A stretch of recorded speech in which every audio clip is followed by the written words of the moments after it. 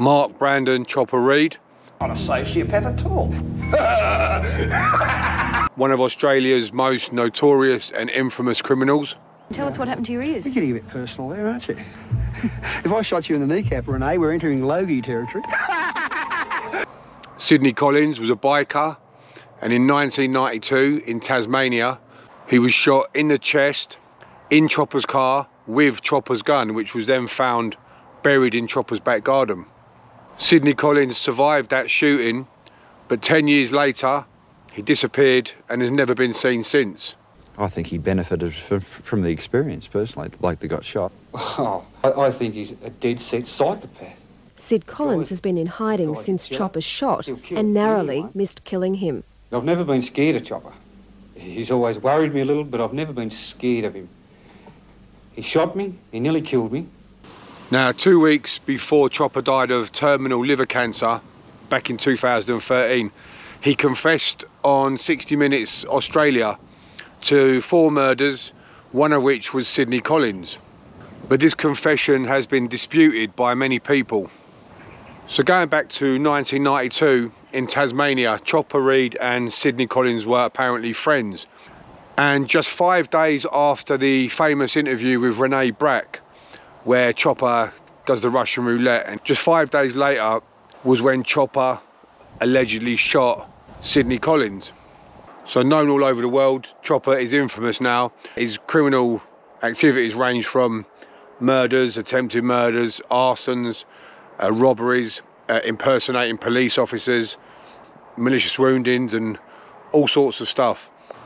But he was very well known for robbing the heroin dealers of Melbourne and robbing drug dealers of their money. And of course he famously asked for another prisoner to remove his ears in H Division in Pentridge because he wanted to get out of there. So H Division in Pentridge was a notorious part of the prison which was apparently designed to break the spirit and the will of the prisoners in there, and apparently it was very inhumane. So Chopper getting his ears cut off was his way to get out of there. I started a group, a gang called the Van Gogh Club, and to get into it you had to cut off an ear, you know. So although Chopper initially claimed to have as many as 19 murder victims, there's only evidence pointing to one actual murder that he genuinely committed, and that was the murder of Sammy the Turk Ozakam. And Chopper actually got acquitted of this murder on grounds of self-defense. Now, Chopper's philosophy was never let the truth get in the way of a good story. So with that in mind, you throws a bit of doubt over some of his criminal claims.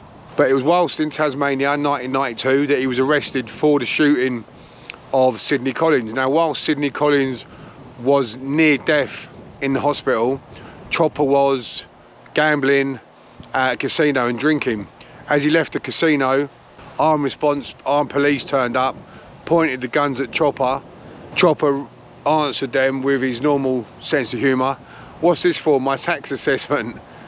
So initially, Sidney Collins never pointed the finger at Chopper and said it was an unknown assailant who shot him.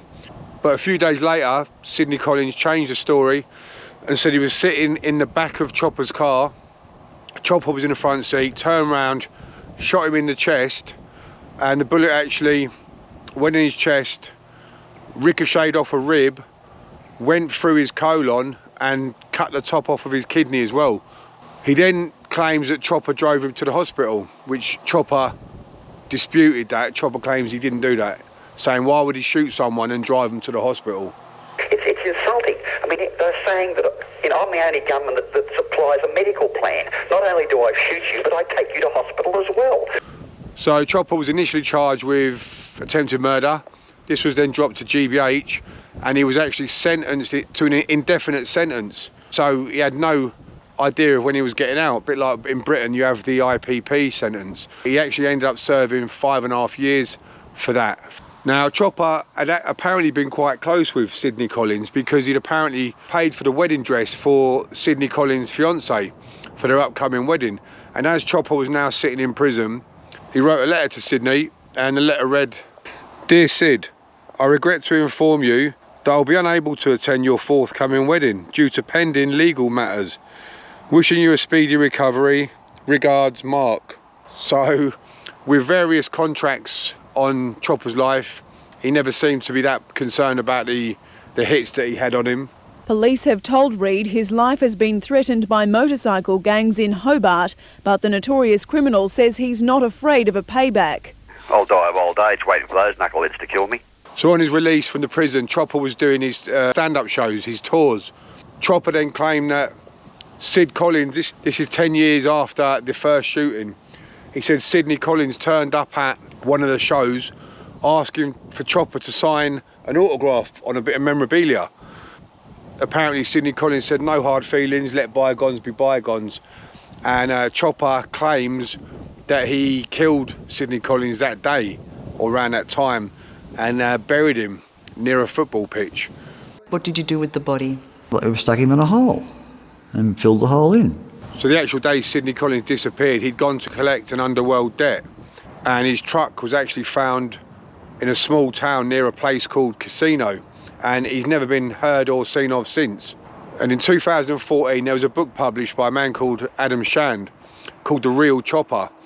So the book points out and separates a lot of the fact and fiction in many of Chopper's claims, and the book states that many of Chopper's criminal claims and murders that he admitted to were unsubstantiated, and there was no evidence at all that he was involved in any of them.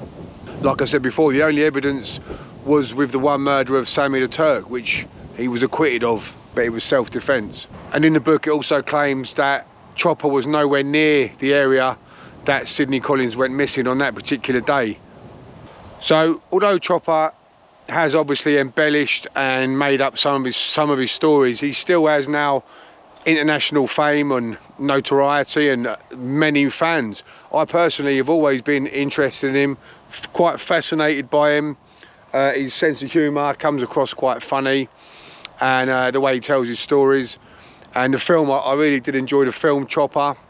And back in 2009 I was actually in touch with Chopper and his wife Margaret, because they were planning on doing a UK tour of his stand-up show and where he goes around talking, and we had a few conversations about him coming over to the UK, and I wanted to see if he'd do a show in my hometown, because I'd already put on a few shows with a couple of celebrities and ex-criminals, so we were looking at doing some more. So we got in touch with Chopper, and at the same time Billy Boy Martindale, who was friends with Chopper, who's Lou Yates' son, he contacted me, and then we started to talk. This was via Facebook, then we exchanged numbers, and he would occasionally ring Chopper when I was with him.